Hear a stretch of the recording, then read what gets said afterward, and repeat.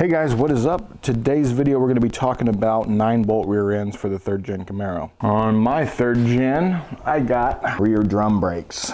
And so I was looking around for what are the factory disc brakes, and I happen to have acquired both types. All right, so on my hunt for getting a factory rear disc option, I came across both types. I believe it's both types. I think there's a 1LE, but let me run you over the main 2 types. This is the not as good rear end. This is the much better rear end.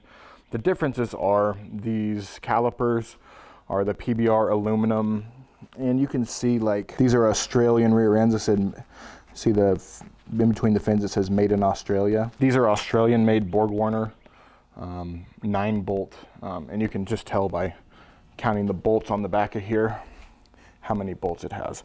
And luckily on this one I have the actual tag, so I know it's a 277. And then you might have your posi tag over here, which is like tells you like use slip differential fluid or whatever. That's the second tag that comes on some of them. This rear end is really cool because it's complete with everything, but this thing is corroded all to heck. The other 9-bolt with the regular discs is not as corroded.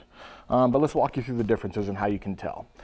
First way to tell, I guess, obviously, is if you just look at the calipers. See the calipers on that side and on that side, so they're both facing to the rear, I guess, because that's the rear. On the standard disc brake, they are facing opposite. So one's on that side, that one will be facing the front of the car. This one is facing the rear of the car. So I don't have this caliper attached, but that's where it would attach right there. So they're attached on opposite sides. So from 82 to 92, you had different disc rear end options. 89 was the actual best year apparently, because 89 you were able to get this performance package. This 89 came out of an Iroc-z, and so you get these finned aluminum PBR calipers, and you get much bigger rotors. If you can tell the size difference there between the 2 rotors, that's the standard. It's about 10 inch. This is about 11.6 inches. The rotors are easily findable. I just got a set from O'Reilly's just to throw on there. They are the part number for them, if you want to look that up. I found them by looking up an 89 Camaro Iroc-z rear disc rotors. These rotors are also a lot thinner than these rotors. These rotors are pretty thick compared to these rotors. I don't know why that is. I mean, who knows? I believe the calipers are both single piston calipers on each.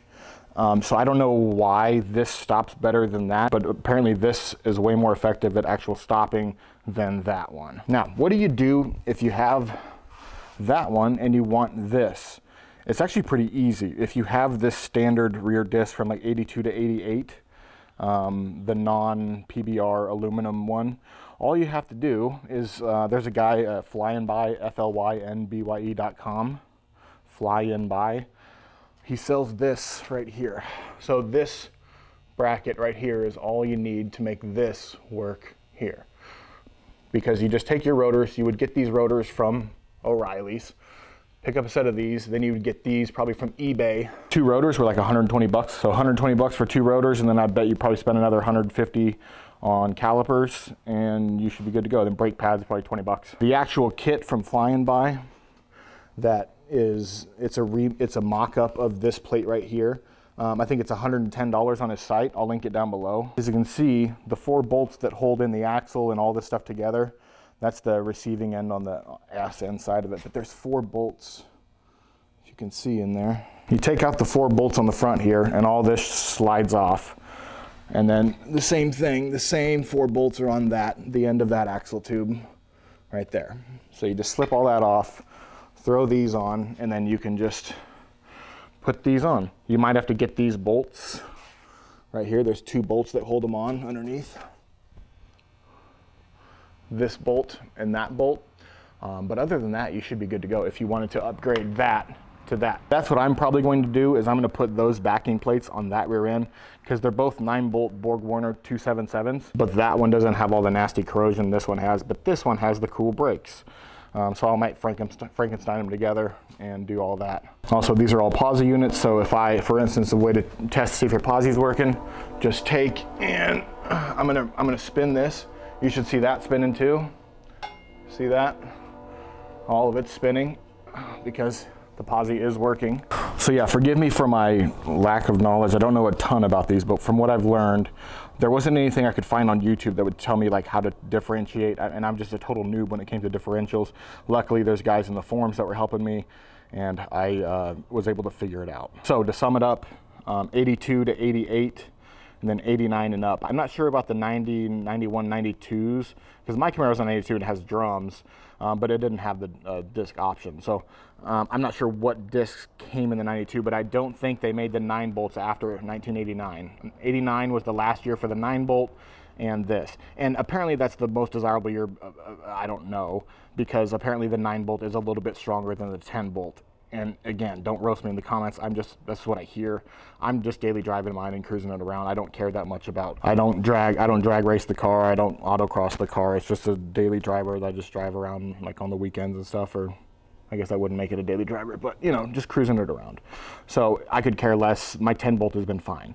So I don't need to upgrade to anything stronger. I just wanted factory disc brakes, and these are your 2 options as far as that. You can get to the 4th gen rear axles, but your axle is going to sit out like 1.5 inches on each side, which I don't like the look of. But the parts are also, but apparently the parts are also super easy to find for those, the LT1 rear ends or whatever. But also the parts for this were easy to find, at least the rotors were. I assume the calipers would be decently easy to find as well. So if you have a rear disc, or you find one of these rear discs like this for cheap, you can just spend 110 bucks, get these back-end plates from flyandby.com. I'll link them down below. I'm not sponsored or anything. I've never bought anything from the guy, but he sells them. I know he sells out, and he'll like stop shipping for like a month, and you got to wait till he's back in stock or whatever, but you can get them. You get that, bolt it on, calipers, rotors, put those on, and you got this rear end. So 277 gears, the most common. That's what both of these are. Again, I don't care about drag racing or whatever, launching the car, so 277 is fine for me. I probably hit like 1200 RPM on the highway at 65 miles an hour, so that's pretty cool. But yeah, these are my 2 disc rear ends that I found on the quest to swap to a disc rear end factory on my 1992 Camaro RS. Any questions you have, leave them down below. Also, if you have any questions, you should just hop in the thirdgen.org or 3rd Gen forums. There's a lot of helpful people on there. So have a great day, guys. Thanks for watching. Bye.